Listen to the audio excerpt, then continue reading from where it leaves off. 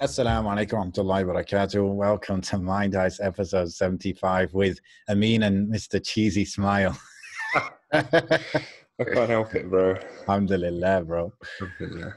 Yeah, your eyes are like covered up. They're shaded. I haven't had a haircut, bro. Oh, okay. Is that why, or do you always wear caps? I don't know. My dad always wears hats, so I've just sort of adopted that as my thing. It's quite good, actually. I didn't warn you, actually, previously that my son's sleeping here. Okay. Just forgot to mention. The latest arrival. Yes, I did. I did put him to bed just before we started, so I'm hoping he kind of should stay for a while. If he kicks off, then I have a backup plan. What's Ramadan like with two kids? Hey, I've had this. I'm just texting my wife. Apologies. Sorry. I've had like the whole up until now. I've had Ramadan off work, which is a first for a very long time. Oh, really? Yeah, I haven't been working. So, he's just about to get abducted. Maybe we should start again. No, it's okay. It's all natural. He's getting taken out of the room now. Anyway, so I haven't been working for since Ramadan began, maybe just before Ramadan actually. So it's been a very different experience. Usually I'm used to having to balance it, but also it's been different for everyone, isn't it? Because of the lockdown and the masajid are closed and stuff. I thought you wouldn't be allowed to take time off. I took time off because everybody cancelled their holidays. So I had a lot of annual leave sort of reset at the beginning of April. And because of the lockdown and flights getting cancelled, a lot of my colleagues had cancelled their holidays, which meant there was a lot of opportunity for people to take time off if they wanted to. And with what happened with my dad, I took a few days off anyway. And then they were like, take some time off, compassionate leave or whatever you want. And I said, okay. I took the compassionate leave off, but I've already had compassionate leave previously or something similar. And I didn't want to be you just don't want to milk things. You just want to stand on your 2 feet. So I said, I don't really want favors. I'd rather just take what I'm entitled to, which is the holiday. So I took that and they were fine with that. And I'm going back the day after tomorrow, inshallah. So it's going to be strange. I haven't been to work in like a month. Wow. I know. How's it been Ramadan-wise, family-wise? It's been good to be with the family, bro. I spent a lot of, if not all up until a few days ago with my mum and my family. We sort of stayed with them and with my dad because he's here, and it's been good to be around them and stuff.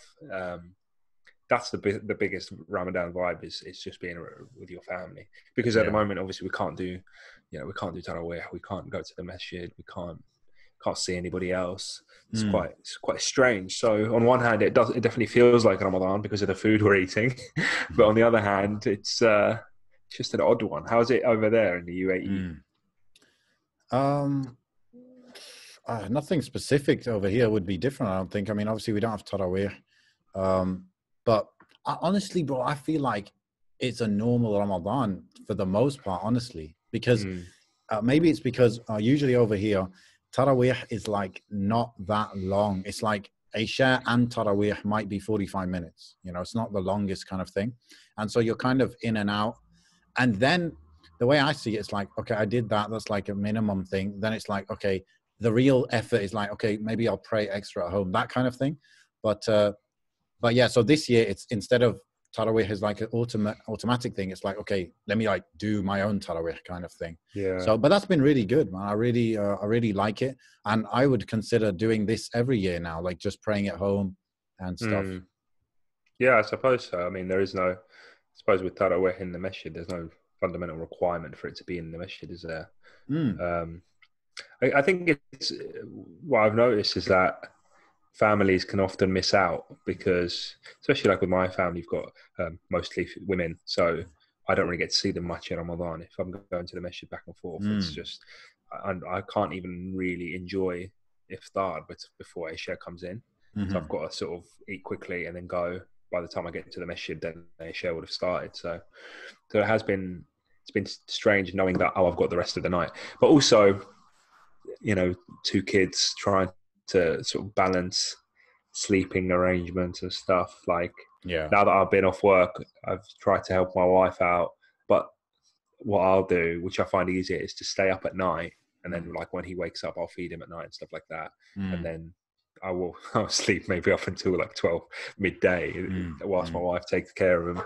Yeah. But that means I don't really get to see her that much because she'll sleep early. I won't get to stay. She won't get to stay up with me. Anyway, that's why I think changes, bro. You know, like this is, I think, something that hit a lot of people with when Ramadan. You know, Ramadan came and the masajid mostly closed and everything. Is the social aspect of Ramadan kind of went out the window? And definitely.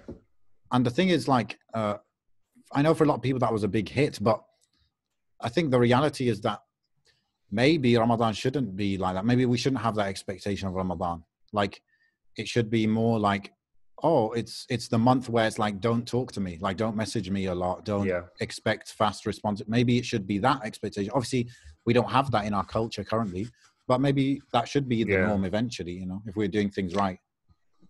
I think for me, I realized how much, you know, how they talk about, obviously the shayateen are locked up during Ramadan, and they talk about if you're still falling into mistakes and stuff, then a lot of that is going to be from your own actions and your own sort of your own sort of nafs.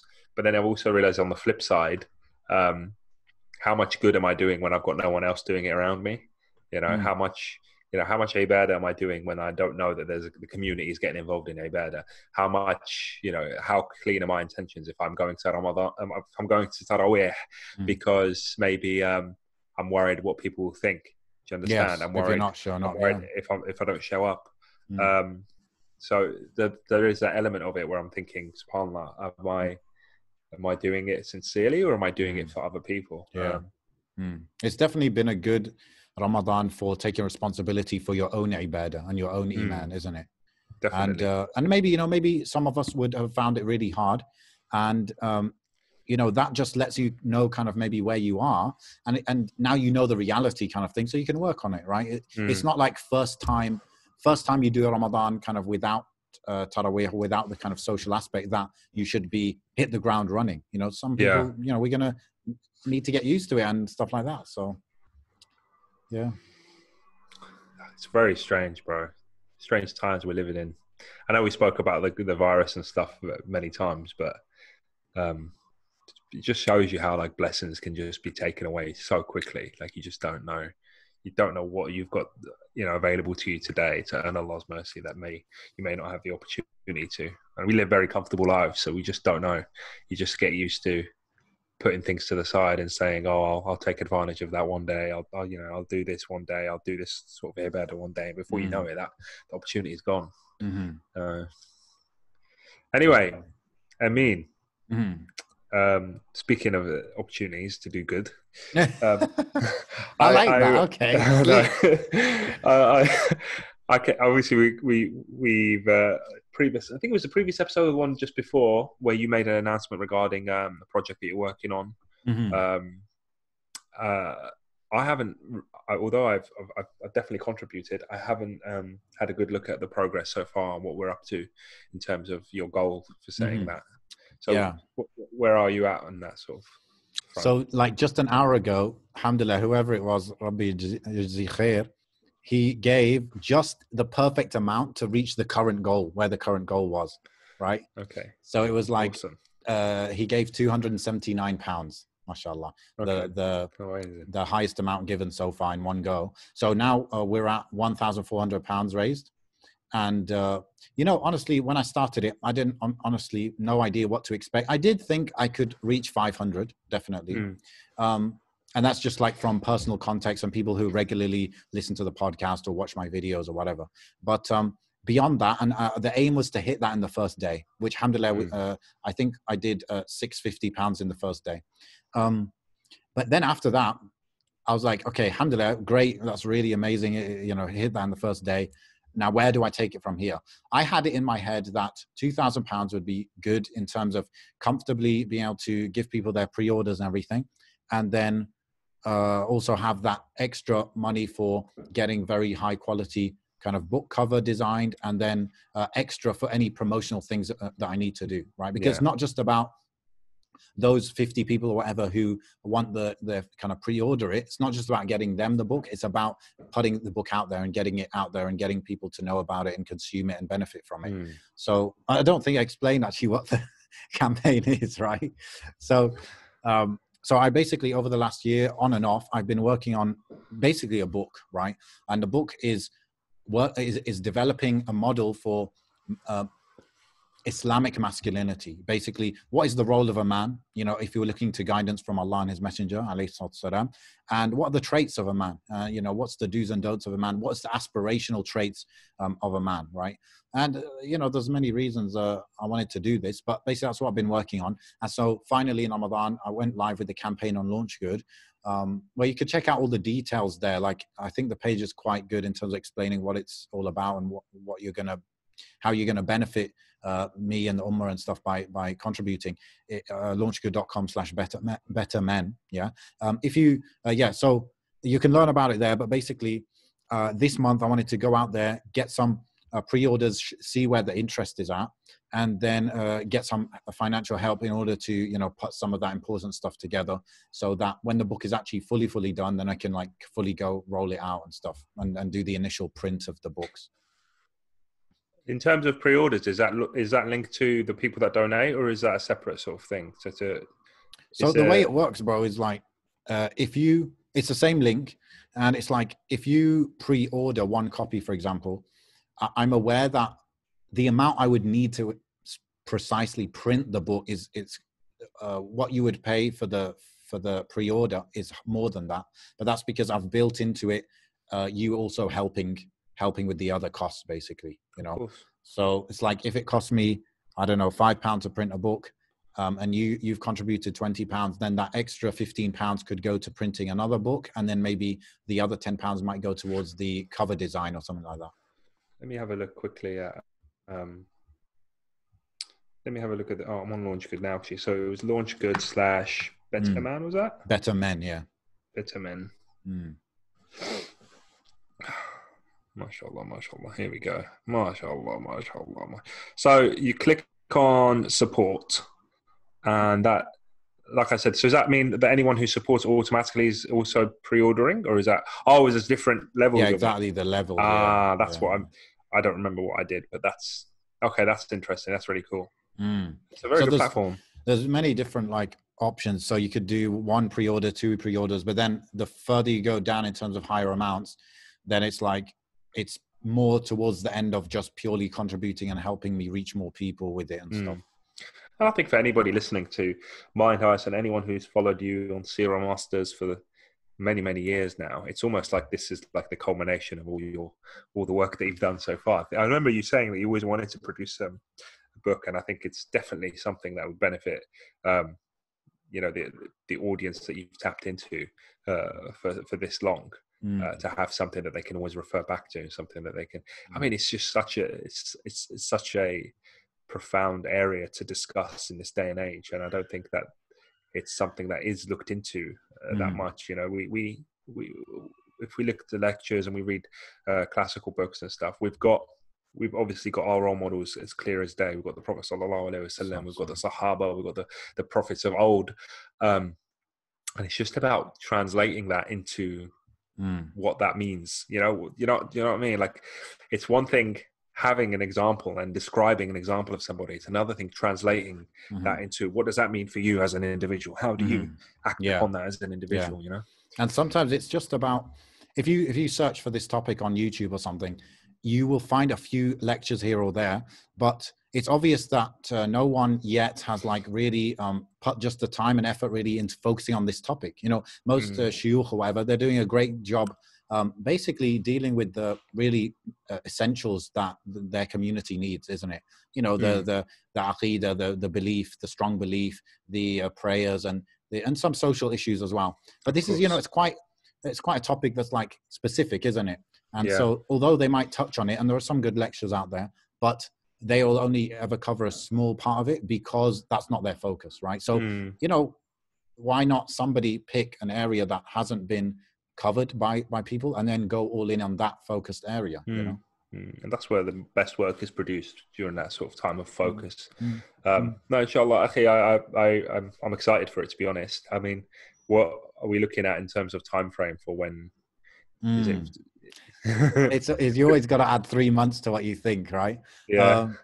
I don't know, but I think in the next 6 months, inshallah, will be definitely out, inshallah. Inshallah. So, like, that's trying to be middle ground, like not too optimistic, not too pessimistic, because I'm aware that, like, I could have done, bro. I could have gone to one Yani Sheikh who definitely, he offered to help me actually. He heard about the idea and he's like, look, I'm down, like, I'll help you out. And he probably would have written the whole book for me and then let me put my name on it. Yeah.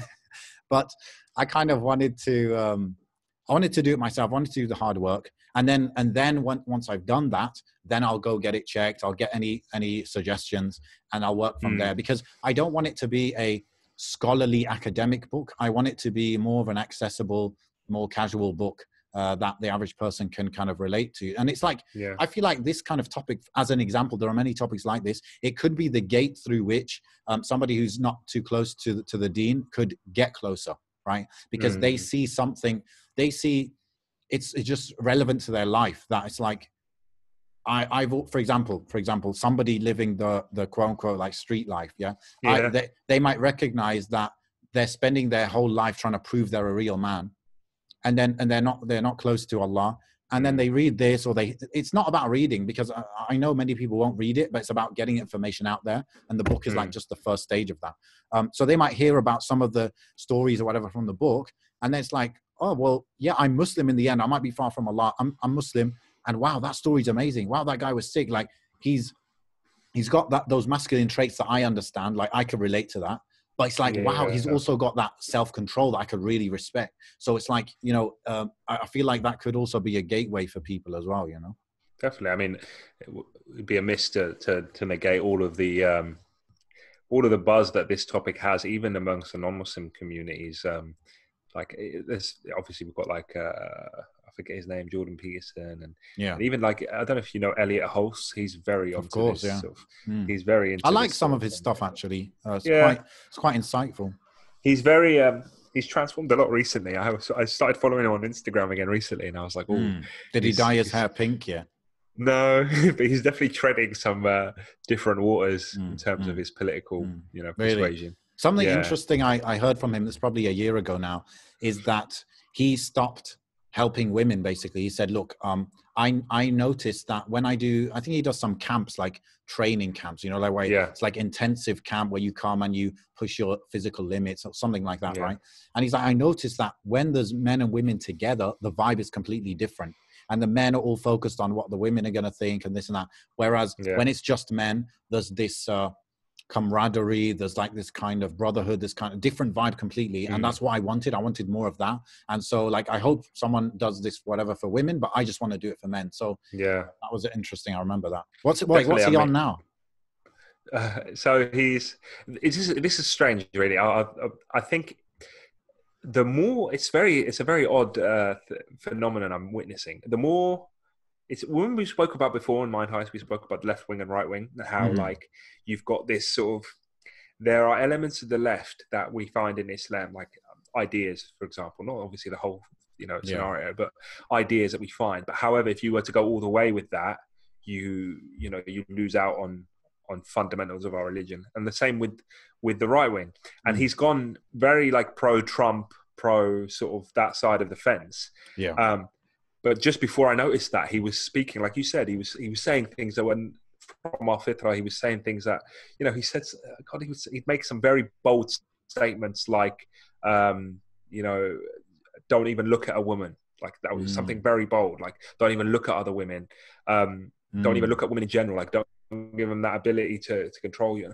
Some of the things he was saying, like people were commenting underneath saying, oh, some Muslims, because I recognize obviously Muslim names, were saying, oh, you're literally one step away. Even I commented, bro, and I never comment on anybody's things. Don't comment on non-Muslim stuff at all. But even I said, you're one step away from just taking your shahada and acknowledging Allah subhanahu wa ta'ala. So are you still there, bro? Yeah, just the videos. Sorry, it's just. Oh, okay. So yeah, so even I commented, and but then I started seeing a bit, because obviously what's going on in America right now is they've got very sort of what's happening worldwide, but like there's people that are leaning more towards this coronavirus thing is a bit exaggerated and we shouldn't be locked down, etc. Yeah. And then there's the other end of the spectrum, which are like, and Allah knows best, Allah knows best, but it seems to be those that are very pro-Trump are against this locking down business and against this sort of precautionary I think it is measures. I think Trump has he's gathered a group of people who are not necessarily pro-Trump, because it's almost like Trump doesn't have his own ideas. He has an attitude and a way of being and a conduct, but it's like he doesn't have like clear policies, obviously, right? But what he attracts is anybody who is a rebel, wants to think differently, doesn't want to follow the mainstream. That is what Trump attracts to him, right? So Elliot Hulse, for example, he's always been that guy, that different thinker, right? Even, maybe people like you or me, we're used to being outside the mainstream in some of our thoughts. So in that sense, I think we all have that little admiration for Trump. When Trump just pulls out of this agreement or does that, it's like, yeah, I see that in you, I like that. Yeah. I think it's the boldness and it's the difference. I mean, I remember when Trump first came into office and I was looking into the sort of the history of the Republican Party and the history of the Democrats and how actually it's not necessarily about him, but it's about the change in,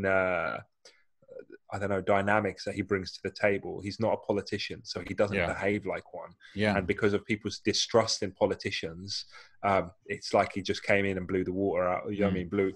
Blew the roof off the house, sort of thing. And that speaks for a lot of things. I mean, it is strange, actually, because we are living in a transitionary period where, we're going to see more of this. We're going to see more people that take power that aren't necessarily your traditional politicians.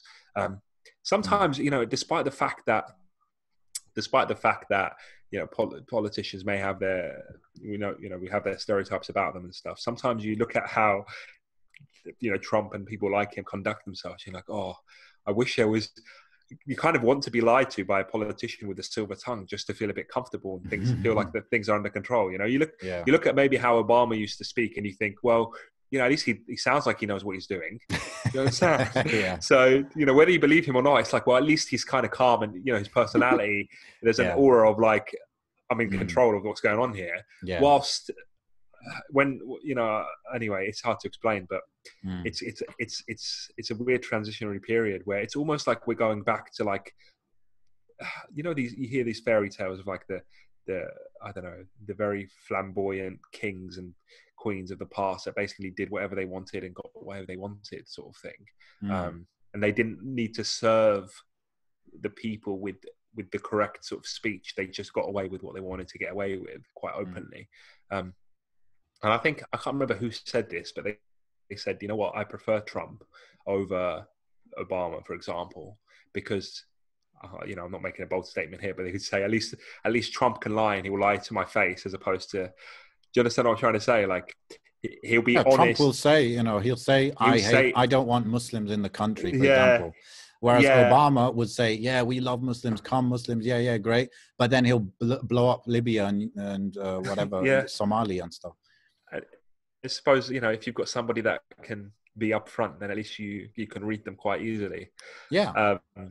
There's the thing, bro. It's like these traits are something that are universal, that people appreciate universally. And it doesn't mean that he's a great guy. I'm talking about the traits, yeah? The traits that people they undeniably appreciate these traits. And that's, even when you look at like masculine traits, there are certain traits that tend to be that real men hold, and they have held, and this is like universal across any religion or culture. For example, courage or aggression, right? So, for example, now in the more the left-leaning kind of worldview or whatever, they might not appreciate aggression in somebody. Right? They might say, "Oh no, you have to be very careful and tread on what's it called, eggshells, like you're treading on eggshells, and be careful of everyone's feelings." But there is something innate in every normal person on the fitrah that when they see someone being aggressive towards their goal or whatever, they appreciate and they admire that. They might disagree with the goal that you're being aggressive going towards, but just the fact that you're being aggressive and you're bold, no, you can't deny this is a good trait. That's basically the part of the idea behind the book, is that, okay, like I could have done a book about masculine traits, right? But no, it's about good, like what traits does a good Muslim man hold? Right. So it has to be that, that, like, think of a Venn diagram. It's the crossover between being a masculine and being a good Muslim. It's like these things combined, not just being masculine.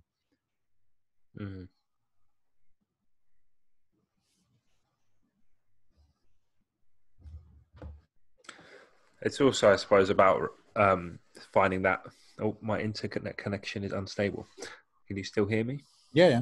Cool. Okay. I suppose it's also about finding that balance between how best to enact on, I wouldn't say feminine characteristics, I wouldn't say that at all, but I would say like the softer side of our the softer side of our religion, the side of being merciful, the side of helping people, the side, because you can swing that pendulum either way, and you need to sort of keep it in the middle, really. Yeah. Because at what point do you take your right off somebody? At what point do you stop forgiving someone? At what point do you draw the line? I think that's where things can get lost. Because the moment your honor is slandered or whatever, like I had someone on Twitter just now, and I don't really use Twitter that much. I had someone on Twitter just now absolutely like make dua against me for something ridiculous, bro. Which was very strange.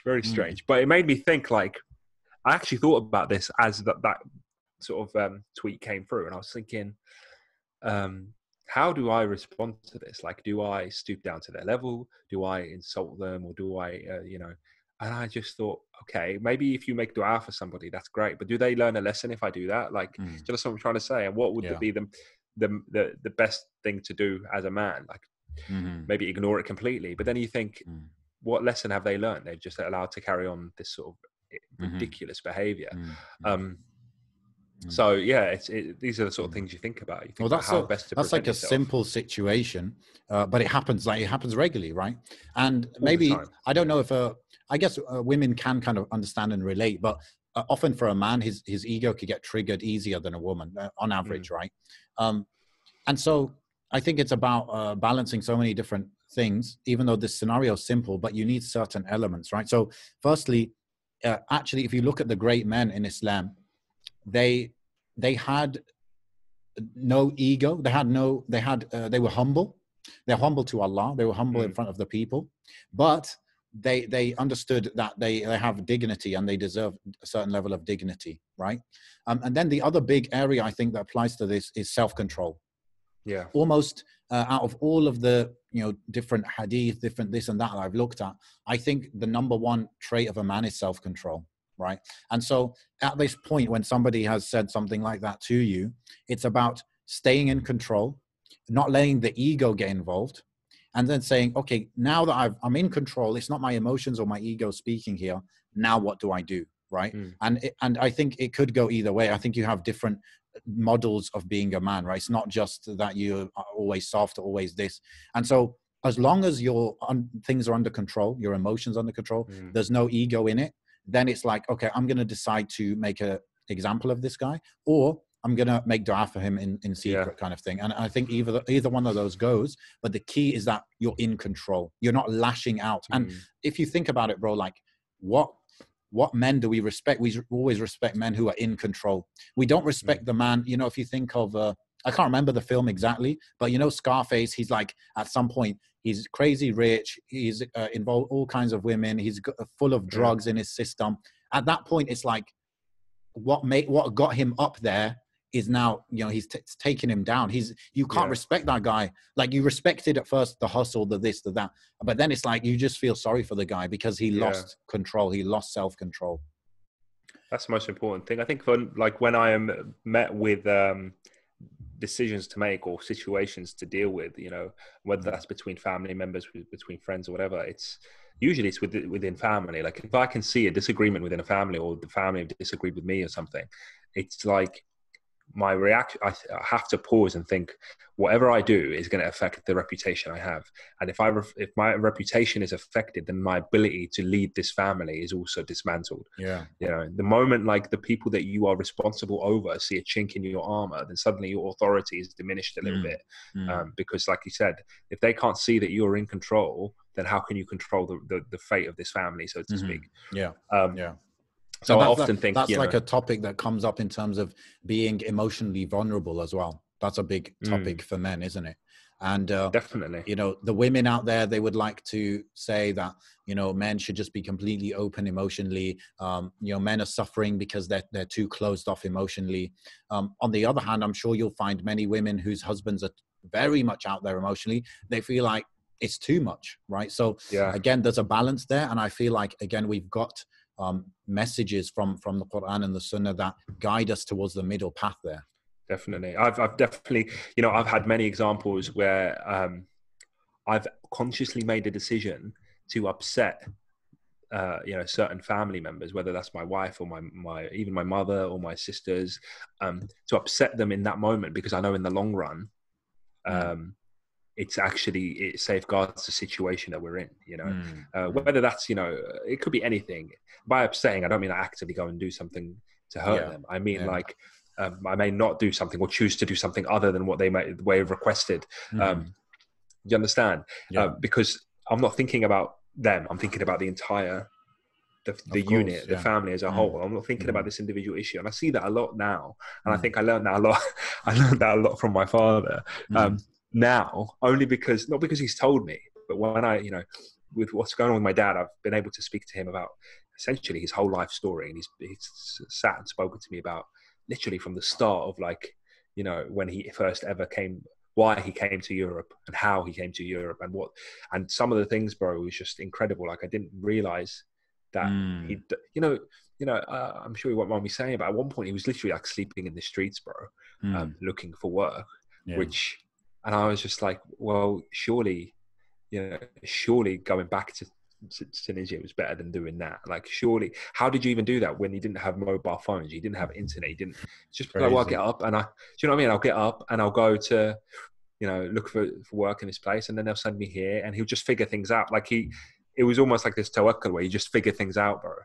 You know, and some of the coincidences, but some of the things that Allah subhanahu wa ta'ala put in his place, like, could you imagine, like, someone that you get into a taxi with in Tunisia is someone you bump into in the middle of Switzerland or something like that. Like, it was those kind of coincidences, akhi, wallahi al-azim. Like, he'd be on his last penny, and I remember him saying that he was in a train station and he just bumped into this guy that he knew in Tunisia that was sitting in a taxi with him when he was on his way there, and who sort of helped him out and pointed him in the right direction, sort of thing. Anyway, like, one thing led to another, and I'm just sitting here like, we could make a movie out of this. Do you know what I mean? But I think the biggest thing that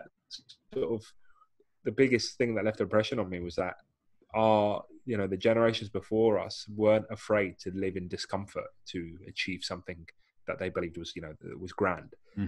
Whilst we, at least me, you know, I know that I'm very sort of hesitant to let go of the comforts that I have to do anything quite substantial, you know. And it's fascinating, actually. Like, they talk about it. There's that famous quote about, you know, hard times create strong men, but then strong men create good times. And good times, and good times create weak men, you know. And he's just like, well, what generation am I living in right now? You know, subhanallah al-azim.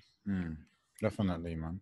You know, on this topic, you know, if you go to the page, the Launch Good page, then in the video there, I mentioned that basically men are today being often pushed in one of two directions. It's either that you are basically the Hollywood masculine guy, right? You don't actually chase women. You get women to chase you. You exploit them. You disrespect them. You have no interest in having a family. You're not like most responsible guy, and your egos are out of control, right? That's one model, and that's like what everyone would attack and say toxic masculinity, etc. The other one is basically the opposite extreme, where you're very passive. There's no aggression to you. There's no boldness. You don't stand up for things, and you're kind of just you know, you're like a super feminist. You know, you don't see the innate traits of men and women and all of that. You don't take leadership, all of that.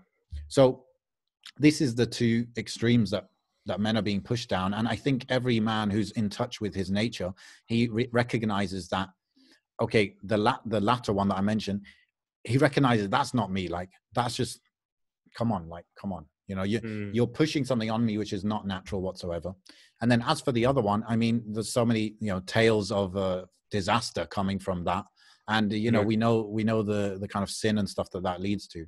So it's like, those are the two extremes really being shown to people. There's not really a middle ground being shown. Like, where are the stories of that middle ground? There are some, there are a few, you know, there's still the value of, you know, the hardworking family man and stuff. But there isn't always that much depth put into it. So this is the goal, bro. I think it's very, you know what, I was just thinking how valuable this book may even be to sisters, because I think women maybe struggle, especially those who aren't married yet, may struggle to realize what they want in a partner. Do you understand? Like, yes. It's very easy. I'm sure it's very easy to get caught up in what the masses believe is the right person to go for, you know. And you hear stories about women that could have actively said no to a suitor, but then end up just being with the worst type of person, and vice versa. You have it, I'm sure, where women end up, by worst person, I mean like that, the whole toxic masculinity side of things. But then you've also got women that maybe end up with somebody that isn't maybe man enough or doesn't take leadership, and they are forced to fill those boots, you know. So it'd be interesting, I think, for them to see what they, for them to actually pick up the book and see what part of this book they can, whether they're married or not, whether they can sort of try and approach or try and look for or make dua for even, you know. It's easy. I think it's easier to make dua for something if you have a deep understanding of what it is that you want, because then you can be specific in your dua, and then you can have that sincerity. So for something like this, I think definitely women benefit as well. I think it shouldn't be something that is left to men to benefit from, you know. And you know what's surprising is that some of the things in so far that I'm like putting in the book, they're quite like obvious, and Muslims kind of know it, but I feel like sometimes it needs to come from other than just a sheikh saying this is haram and this is halal, you know. So for example, you know, the ayah about الرجال قوامون على النساء, it's like the man is like takes the leadership in the family, and a woman must obey her husband, and these kind of things. This is like basics, right? Basics of Islamic fiqh in terms of like rulings and haram and this. It is obligatory for a woman to obey her husband and all of that. But beyond just the ruling, where is the discussion on the dynamics between the man and his wife, the dynamics between the feminine and the masculine?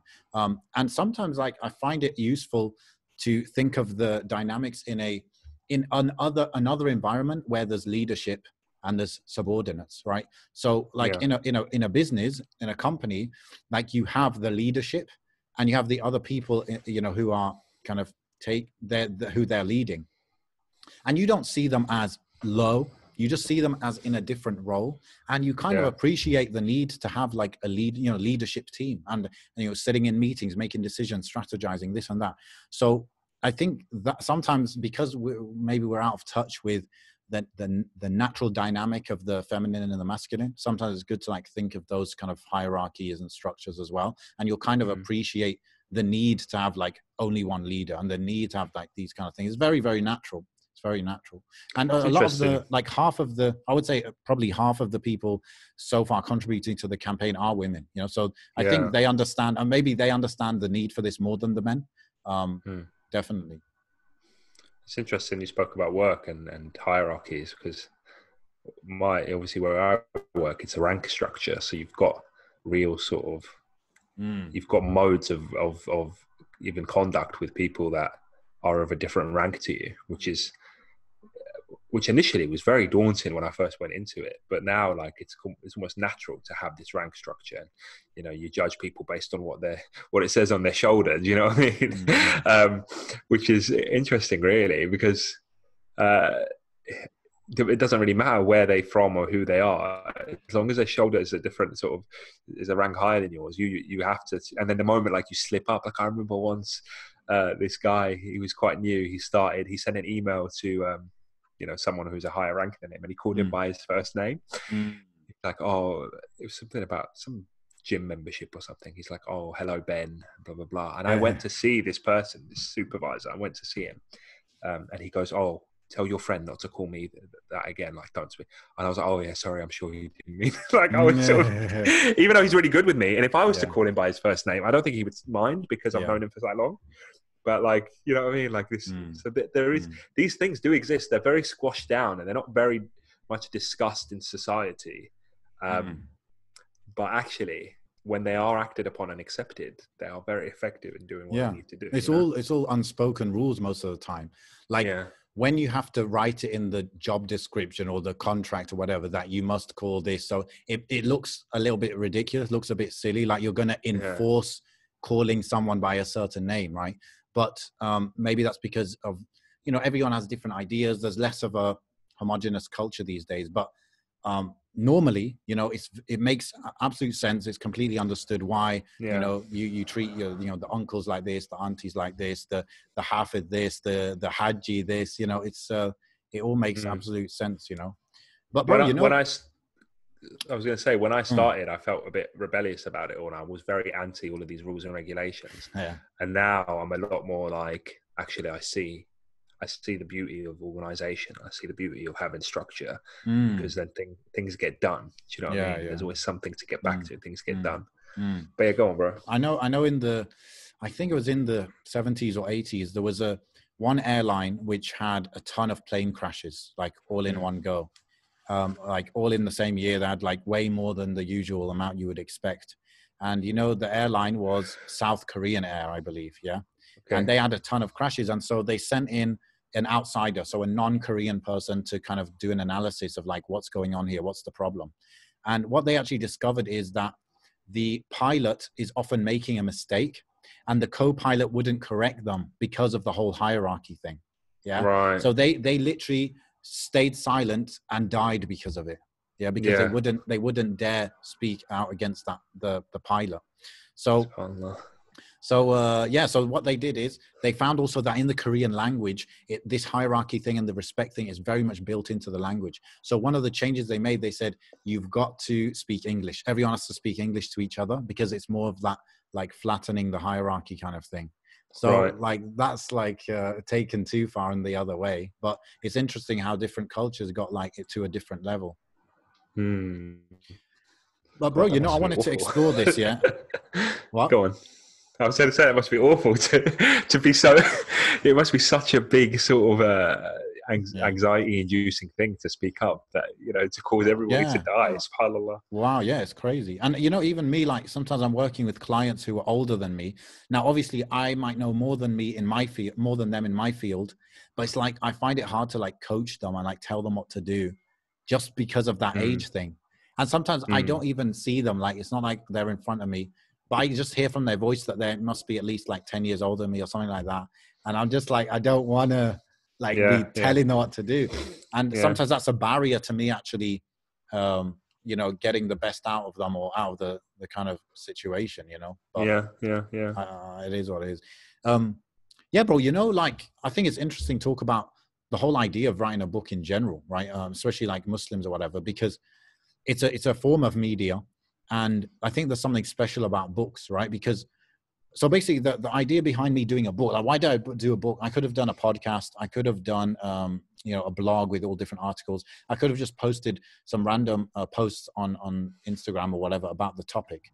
But I think, and I think anyone who's, interested in putting something out there in this kind of field of self-betterment from an Islamic perspective, it's about understanding that if you're serious about this, you need to have a strong understanding.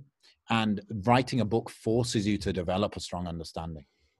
That is basically why I'm writing a book. I know, like, maybe people are thinking this. I don't know if you thought this, bro, but like, I'm not going to read a book. Like, who reads books, But the point is to force myself to do the hard work so that then I end up with like 150, 200 pages of well-researched, verified stuff that now that could turn into many different formats, right?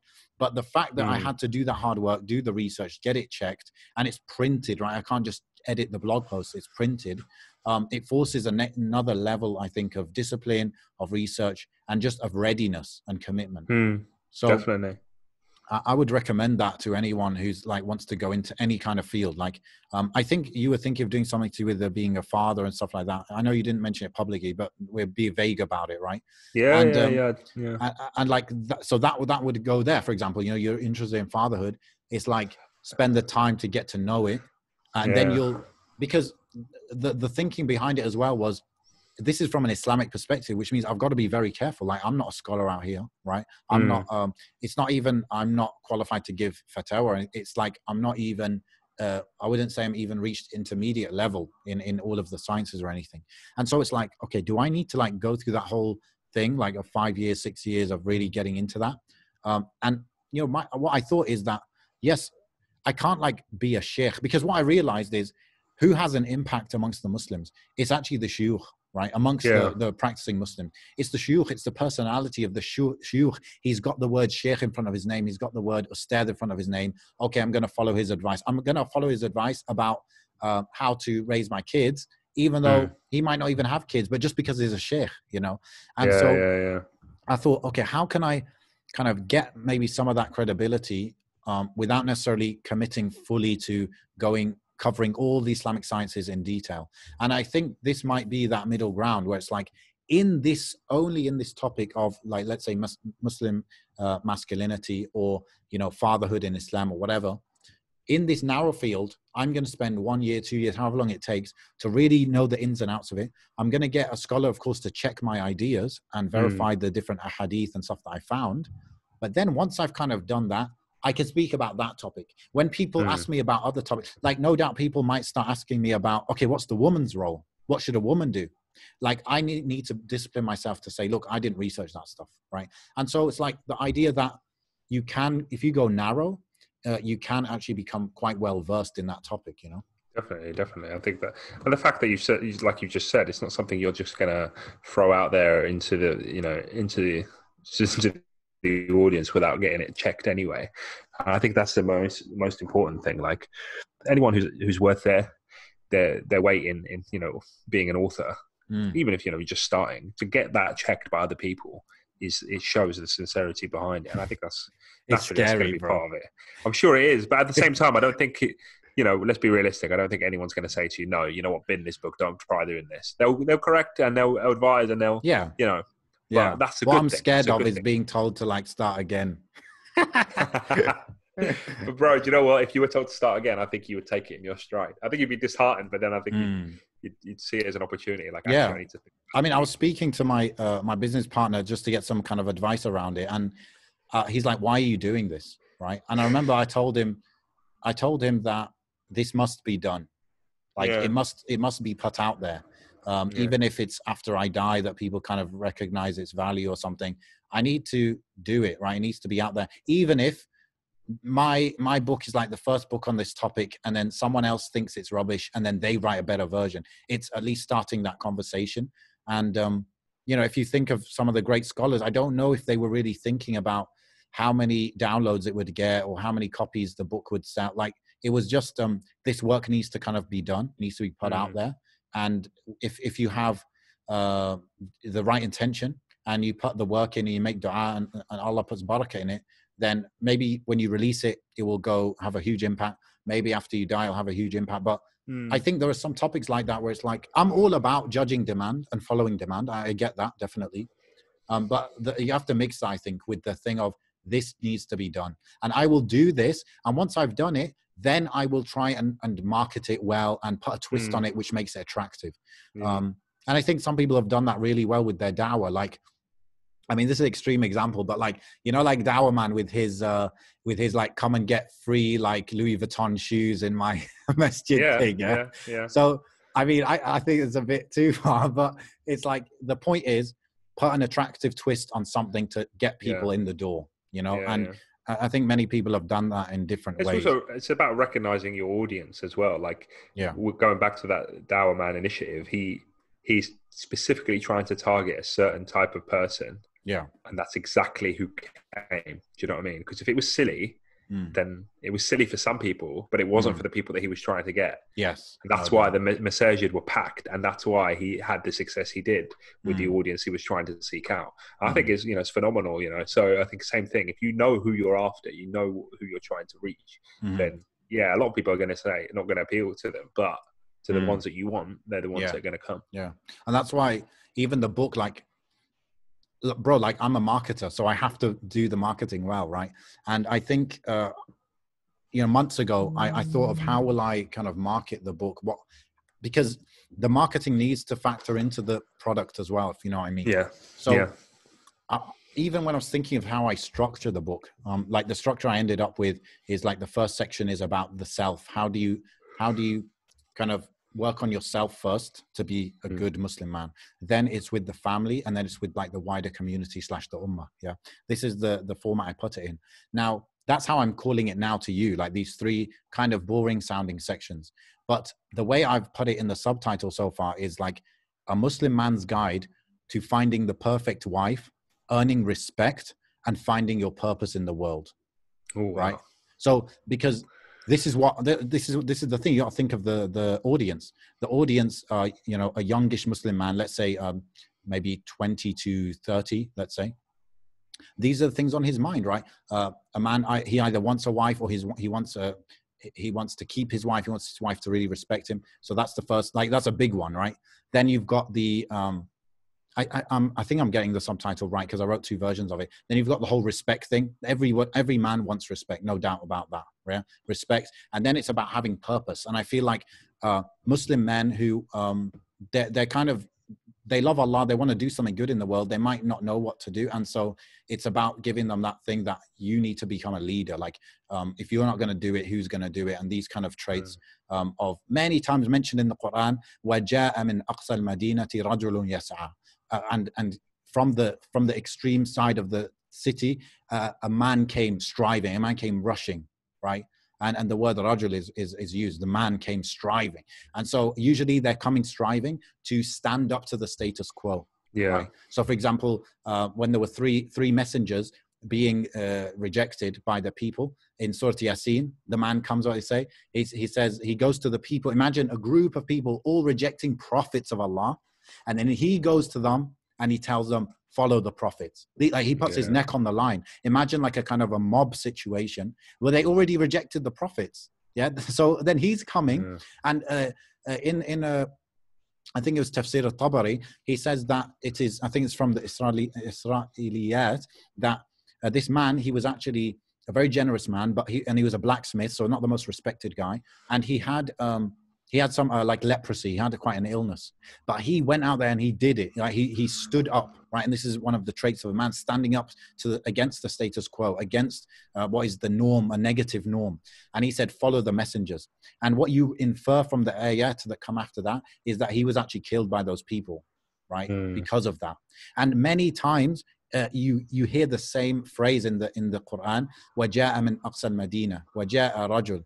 Yeah, like for example, there's one man who stood up to Fir'aun, and he was part of Fir'aun's people. They stood up to them, stood up to Fir'aun, and he was actually a Muslim, but he was hiding it. But so again, it's the theme of standing up. So this is the third section of the book, which is about finding your purpose and how do you interact with the wider community beyond your family, right? So it's like about brotherhood, it's about leadership, it's about challenging the status quo and stuff. So yeah, man, it's like if anybody really, what I wanted to do on this episode is like recommend that people, if you think you've got it in you, you think you can put the work in, because it's not easy. And like me, I'm sure I'm going to get demolished when I send it to someone to kind of help me out and correct it and stuff. But if you find a cause that you think work needs being done on, I would, recommend you put it into a book, and then from the book, it can become other things, right? But the book is just the building block kind of thing. Then I would say, try and do it. Definitely knowing Arabic helps a lot, because I would say most of my research came from Arabic sources, right? Some tafsir, which are not translated into English, from different quotes from different scholars, from, for example, Fath al-Bari from Ibn Hajar. That's not translated, right? It's like one of the best explanations of Sahih Bukhari. So yeah, Arabic really helps. But maybe you can find a teacher who can kind of help you with that stuff. But the point is that think of a topic that you think really needs addressing. Know that it's going to take commitment and work, and then know that the marketing also plays a role, and you've got to kind of find a hook for it and find an angle that is going to be attractive. You are the marketing guy. Maybe one day you can, once this is launched, you can start consulting for people who want to write their own books as well. Yeah, definitely. I thought of that, like if I get success with this, because the way I'm going to, once this Launch Good campaign is just getting some initial support for the initial printing and this stuff like this. But once I actually launch it, it's up for sale. You can buy it from the website and stuff. Inshallah, what I want to do is I want to get this cycle going where it's like I pay for ads, people buy the book, the money from the book goes back into the ads. And that way I'm sure I can sell hundreds of copies of this, bi'idhnillah, right? And if I can prove that model, then I don't see why I can't help other people do the same.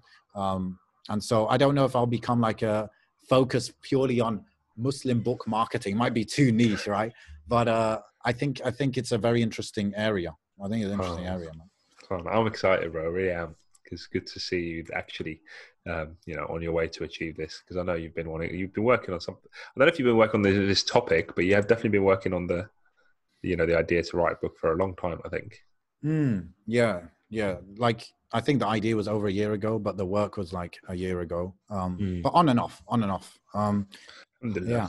So if anyone's interested, then obviously definitely email us, and I'll try and help you out. But yeah, you're on. So your second, is it your second goal is on 2,000, and you're at 1,400 now. Yeah. With 58 supporters, 6 days left. Allahi barak. Bro, should be good, bro. Should be good. And I like what you've done here. You've got I don't even know if they can see. It's too bright. I've got an awful. Okay. Oh, there we go. Yeah, it's better. Look at that. You've got lots and lots and lots of info. Yeah. You're talking to a marketer out here, bro. Trust me, bro. There was a video, I think, up top. Here we go. Yeah, at the top, yeah. Very nice. Yeah. Yeah, so you can find all the information at launchgood.com/bettermen. We'll obviously put a link in the description. And really, it's a mixture between, do you want to just pre-order, and do you want to support it? Because like I said, I want to push this out there. And I was speaking actually to a book publisher. This was not I didn't seek out to speak to him, but it was kind of somebody seeking out to work with us, like Muslim CEO and stuff, where, in my business. And so he was a publisher in Canada, a Muslim publisher. And he said something very interesting. He said that book covers are very important because a lot of people don't read the books, but they want it to look nice on the bookshelf, right? Yeah.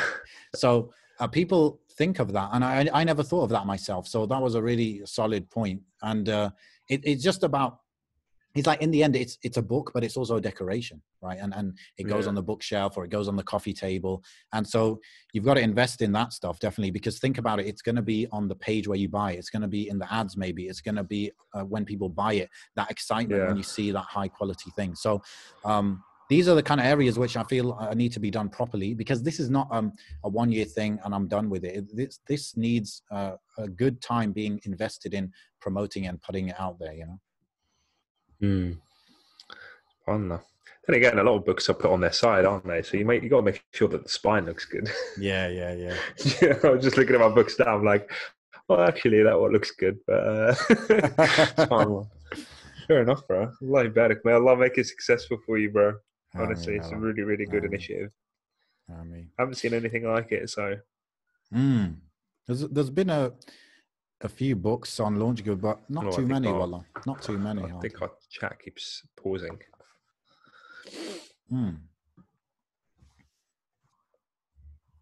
Well, I heard you, so. Yo, Muhammad.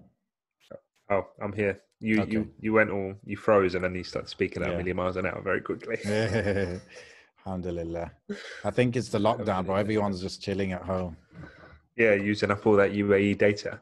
You know, speaking of UAE, I've been watching a show on YouTube from the glorious UAE. You've probably seen it. It's Qalbi Itma'inna. Have you heard of that? No. Qalbi, how do I say it? Qalbi Itma'inna. where Okay.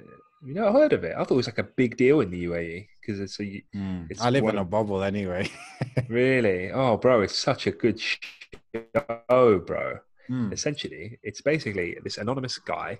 Yeah. He's got a hat on like me. He's got a hood up. Got a backpack. Okay. He travels around the Muslim world, and he basically just, and he just يتبرع, and he just finds people that are. I think people nominate fellow people, so they'll be like someone who's going through a hardship, someone who's going through poverty, someone who's poor, whatever. They'll be nominated. So let's say hypothetically it was you. I would nominate you to this guy, and he would go there with his crew, and he would pretend it was almost. He'd never shows his face, so we don't even know who he is. He essentially goes up to them, finds a way of getting them sort of to talk to them and stuff. So, for example, I'd say to you, Ameen, I'll meet me at such and such place at this time. I'll meet you there in a bit. And then whilst you're waiting there, this guy turns up and starts just basically makes a conversation with you. And what he'll do is he'll almost like test them by asking them for a favor. So he's had it where he went to Tunisia at one point, and he went up to this little sort of bakery sort of shop where this elderly woman makes sandwiches and stuff. And he will ask her, "Oh, could I have a sandwich? Oh, I haven't got any money. I've just realised I haven't got any money, blah, blah." And she just, straight up forces him to have one for free kind of thing. And because of that, not just because of that, but because of that, that's when he sort of says, "Oh, actually, this is why I'm really here." And he'll give them a piece of paper and he'll say basically what he's here to do. For this particular woman, she was, just give you an example, she had all sorts of health conditions. She lost her family. And the family that she does have, she is like basically supporting them financially. She hardly has a penny to her name, but she can't afford medication, she can't afford this and that, whatever, but still she found it in herself, and always finds it in herself to be charitable herself. So they'll come, on the paper it says, you're going to get a new bakery, you're going to move to a new house, all your medical bills are going to be taken care of. It's basically like straight up charity, bro. Like, it's incredible. And the brother is just absolute, like, anonymous, bro. Like, and that's the whole message they send, is that you can do it too, because a lot of stuff that they do after they've done it, they show like all these kids dressed exactly the same way he is, also giving out charity in different parts of the world, in refugee camps, stuff like that. Yeah. And it's incredible, bro. It's all available on YouTube. I think at the moment they do one episode every day of Ramadan. What channel like produced it? Or which channel? I don't know if I'm assuming it's on TV. However, all I follow is the YouTube. All I'm subscribed to is the YouTube channel themselves. What's the YouTube channel? It's called Qalbi Atma'in. Oh, right. Okay. And they've got 3.43 million subscribers. They raise funds. You can see they raise funds, but specifically, I see the numbers that you text to raise the funds that all look like, UAE numbers or whatever. But actually it's the spirit of giving, so to speak, is what was really phenomenal. Because I think there's almost like this forgotten people really in between the West and those that are like very poverty stricken and war torn and stuff, the ones that we know about, when actually there are people that are living in very difficult times and difficult situations all around the world, especially in the Muslim world. SubhanAllah. The one of them, he went to somewhere in Somalia, and this it was literally in the middle of nowhere, bro, almost like a desert, bro. No water for like 35 minutes, I think it was. Like you had to travel 35 minutes to get the nearest water source.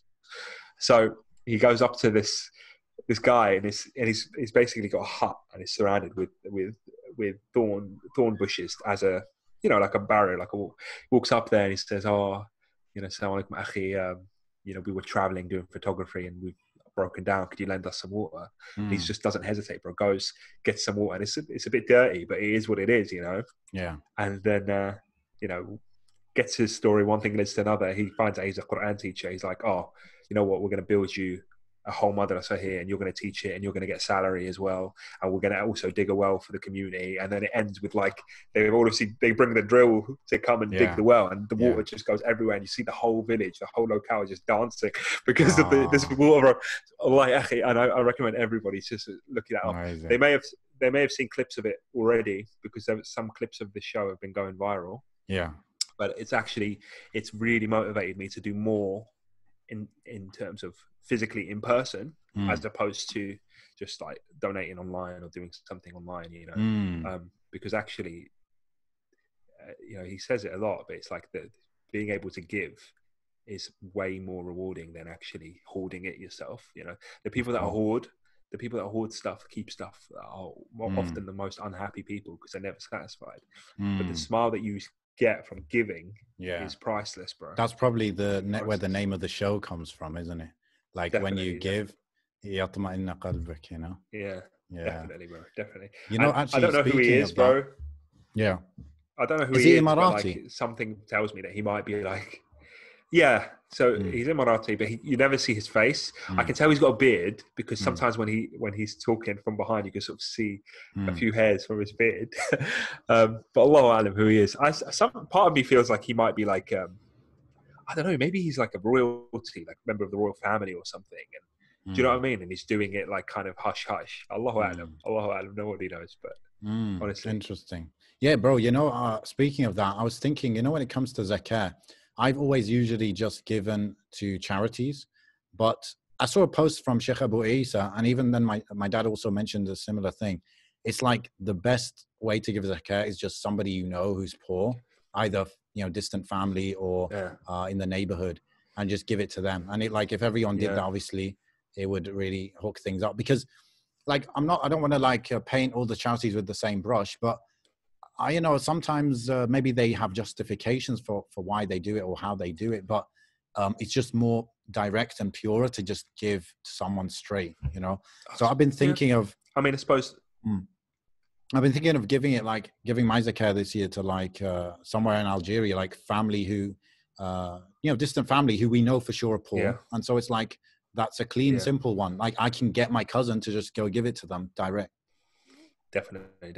I mean, bro, when I was in Tunisia back in 2011, bro, it was the first time I did like a Ramadan there since I was practicing myself and I was aware of deen and stuff. And I don't know if I've spoken about this before, but Zakat al-Fitr was obviously due. And I was just hanging around with some brothers that were practicing. I just thought, oh, we're just going to put some money down. But I realized, oh, we're actually in a Muslim country. Yeah. I don't need to do the whole money thing because that's something that we unfortunately limited to here. So how do they do it, bro? We got up like early in the back of a truck, bro.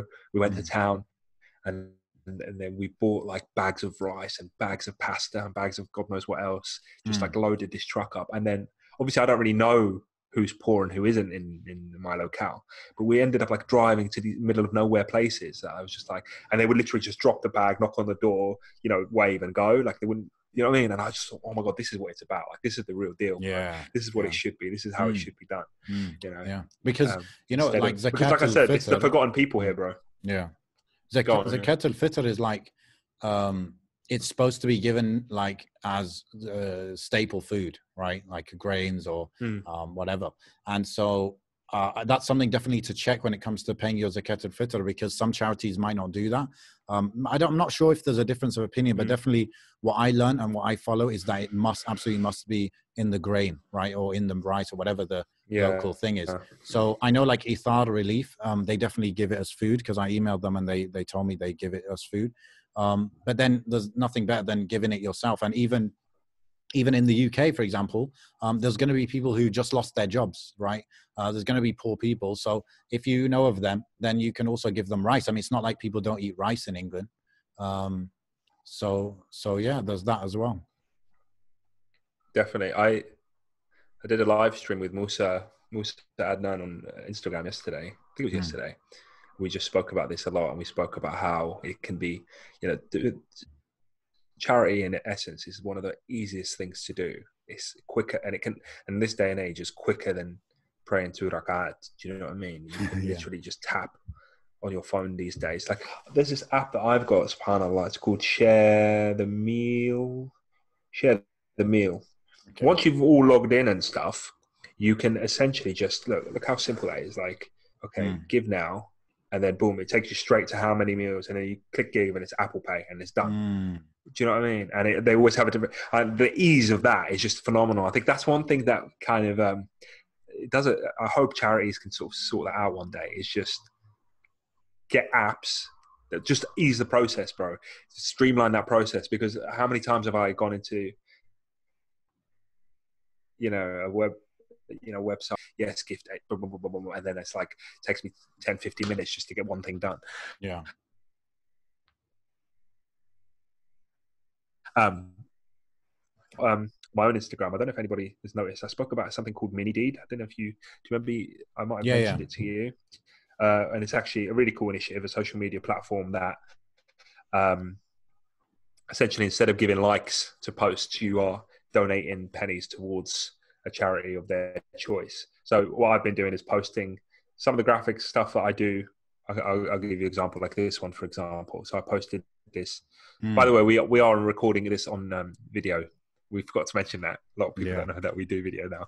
But for this example, I'll put this post up, and instead of just getting likes like I did on Instagram, you tap this button, and I'll do it to myself. Yeah. I've got mine set to 10p. So I tap once, and that's 10p donated to what I've chosen is Lonely Orphans. Yeah. And other people would have their say. And then you get charged like at the end of the month or what? 50. Yeah, I think at this stage it's at the end of the month. So it says on your profile. So at the moment, I know it's, I've crowdfunded. So through my posts, I've raised £20, which is great. Do you know what I mean? For doing nothing, just posting stuff. And then it also shares how much you've put towards my liking and stuff as well. So I think it's a really cool initiative. I think, like, bro, stuff like that should be like the go-to Muslim media, like Muslim social media. Do you know what I mean? Yeah, that would be sick. What we're doing. And it would be so sick if we use that. Definitely, bro. There's a few apps coming out there like that now. So LaunchGood is obviously not an app, but it's like a website where they've made the process quite smooth because they've got your card on file and everything. And a lot of charities started using that, even though they've got their own website, right? And then you've got a client of ours actually is Feeling Blessed. I think it's feelingblessed.org, and they've got an app, and basically they're getting as many charities and masajid on board as possible. And the idea is, it's like all the different charities and masajid are there in the app. Your card is already on file, and you just go and give, and like few taps and you've given, right? I think it's mostly US focused right now. But yeah, they're doing really good stuff. And they're going to, I definitely see them growing. Definitely one of the most kind of the clients with the most potential. I could see them doing really, really well, inshallah. And then you've got what you just shared, a Mini Deed, right? There's that. So I think the technology is like coming out there, helping us to do these kind of things. And I was thinking, bro, like giving Zakat on 27th Ramadan, for example. Can you imagine like a few hundred years ago where people's like, like I'm going to time it. So it's like 27th, I'm going to give. It's like, if you go out on the 27th night of Ramadan, you might not find anyone, right? So I wonder how they used to do it. Yeah, subhanAllah. Because I suppose now, once we let go of it, that's our job done. That's what we feel like, That's what we feel like, but really, it should have been when it was actually given to someone, because we don't know how long that money sits there before it's directly enacted. It might be months. You don't know. Yeah. I'm not saying like we're doing it wrong. I don't know exactly. I'm guessing that the ruling is that it's still accepted. You paid it at that time and everything. But it's just funny. Like we just click buttons and usually that's how we send zakah. We pay our zakah. But this is it, bro. Like. One of the biggest blessings is Allah has allowed us to click buttons right now. Do you know what I mean? Like, this is why I was saying last night on the stream, I just said, like, don't miss up on this opportunity where Allah subhanahu wa ta'ala has, certain doors have been closed for us, like the masajid have been closed for us. Hajj Umrah at the moment, at least, closed for us, But, even fasting, as simple as it is, fasting can be very difficult for people. Based on the situation that they're in. But to be able to just give something, even if it's not money, just to give, you've got something, even if it's like, I don't know, a book, or something that you haven't used, or as long as it's in good condition or whatever. Or time even. Just to give.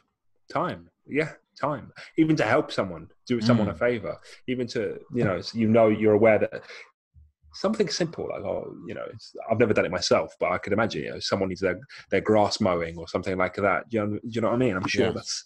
I think, bro, what you'll find in the UK, even for students who, so they're not really earning money, they would value an hour of their time over 10 or 20 pounds. Definitely. Especially if that hour requires some kind of effort and work. And that's something to think of, because like, لا تنالوا البر حتى تنفقوا مما تحبون. Right? You won't attain, righteousness or goodness until you give from what you love. Right? So what do you value more? Try and, for me, it's like, I can't say that I do this. I mean, I need to really find some more opportunities to give with my time and my effort. But for me, that helps a ton in terms of sincerity, and therefore, inshallah, in terms of acceptance, because it's just harder. It's way harder for me to give an hour of my time than £10, £20, right? I value that hour more. So therefore, I should give it, right? Because I value it more, I should give it. And maybe you can give a lot more money than you can time. That's fine. But it's like, give a little time just to feel that sacrifice that you're doing for the sake of Allah, isn't it? And everyone, I think what the most important thing is everybody's different. Everybody knows themselves better than, I would know myself better than you would know me.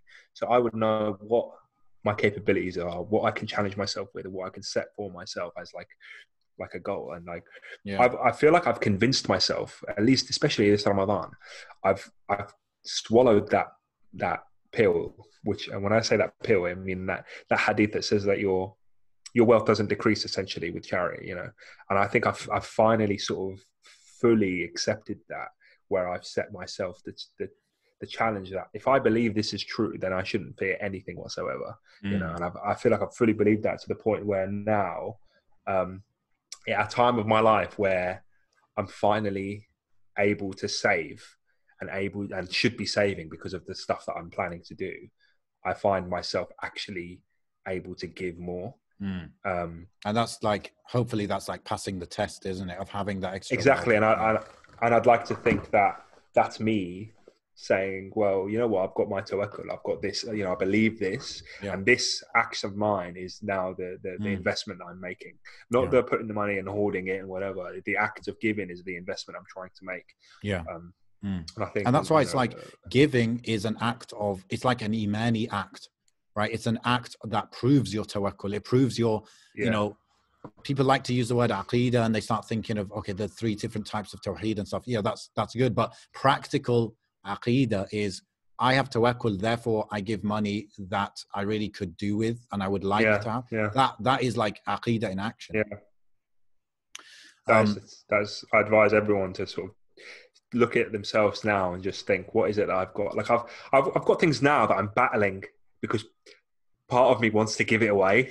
Do you know what I mean? Like I've got things now where I'm like, oh, do you know what? I should give that away, despite the fact that I use it all the time, every day. And but you know what? If I really believed in this, I would give it away. And I think I have this conversation, this battle with myself every single day about there's things that I use daily, and I'm thinking, what, hypothetically, if I gave it away, could I manage without? I probably could. Why don't I know you're thinking of your PlayStation, bro. That's what you're thinking. Oh yeah, I'm thinking of stuff. Yeah, that's a good example actually. But definitely no, stuff like that I value a lot.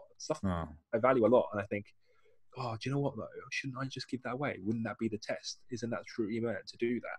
And it's just like, oh, you just, you keep going with it. But subhanAllah. That's the dance of life. I mean, bro. It's almost Maghrib here, bro. I just realized. No way. Yeah. Subhanallah. It's 8:30. Right? 8:30 here, yeah. 8:30 here. When is Maghrib exactly? Maghrib's in about 20 minutes, I believe. Wow. Okay, you got to get those burak going. Yeah, I got to see if my missus needs any help. Yeah, bro, it's been a really good episode. It's been a while, but we've been back with a really good episode, inshallah. I want to just share a few last things, right? So obviously we talked about the link for the campaign. If you want to contribute, that's in the description. But also, I made a video on my channel, which in the description of that video is a spreadsheet with all different charities and links to just go and donate. So it's not quite an app like Muhammad would like me to make, right? But it's a few links where we'll get there. Yeah, where you could just like click and then you're right on the place where you donate. So I thought that's kind of useful because you don't want to spend half an hour every of the last 10 days looking for where to give. It's just like laid out there. So I did that last year, and I'll just I'll actually, why not put the link for that as well in the description? But it's on Sierra Master's YouTube channel if you're looking that way as well. So yeah, bro. Anything else to end with? No, I'm just good. I'm glad to be back. Please check out Mind Heist podcast. Is it Mind Heist? I can't remember. Podcast.com. Yeah. biohouspodcast.com for Yeah. all the links and stuff. We're also on YouTube now, so if you're listening to this and you want to see us battle with Zoom, then we're on Sierra Master's YouTube channel. A few plugs I've got are not mine, but I've got the Mini Deed app. I think everyone should check that out. I'd love to see that flourish. I really would. And also that show that I was talking about, Qalbi in English. I think they're spelling it with a Q, Qalby. B-I. Oh, and then Y. B-Y here, and then they've got ETMAAN. Very powerful, man. Very, very powerful. Yeah, check those things out. And that's all from me. Alhamdulillah. Inshallah. Okay, great stuff, man. Thanks everyone for listening. Like we said, mindheistpodcast.com for like any questions, suggestions, email, all of that. And yeah, see you next time, inshallah. Subhanakallahumma wa bihamdika. Ashhadu an la ilaha illa anta astaghfiruka wa atubu ilayk. Assalamu alaikum wa rahmatullah.